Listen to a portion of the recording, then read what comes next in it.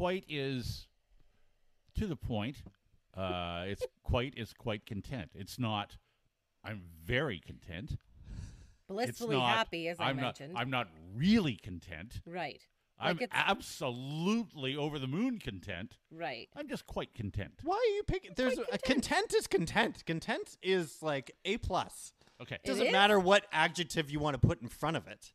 It's content. But but she couldn't just say like I'm very happy.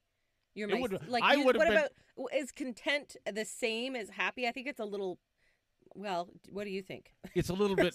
I think it's a little understated. It's not. It's understated. It's not as good as I'm quite satisfied. Right. To me, if you're satisfied, it's not needs improvement. That's a happy. It's not needs improvement. That's glass half full for me. No. I'm telling you right now. If someone says to me, "I'm quite satisfied," that's a happy customer. Yes. Right there.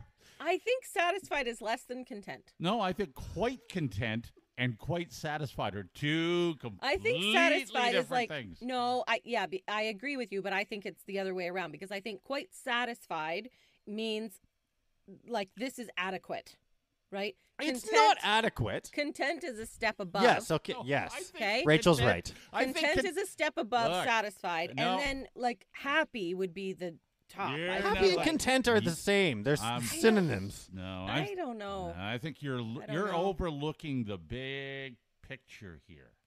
If after a romantic evening, the next day, you say to your wife, "How you feeling this morning, Ash?" and she says, "I'm quite content." Okay, that's However, if she says, "I'm quite satisfied, Andrew." Oh my God. Yes. They mean two different things. Am I right, Forman? Those both seem pretty good in that scenario, to be quite frank with you. I'll take either or.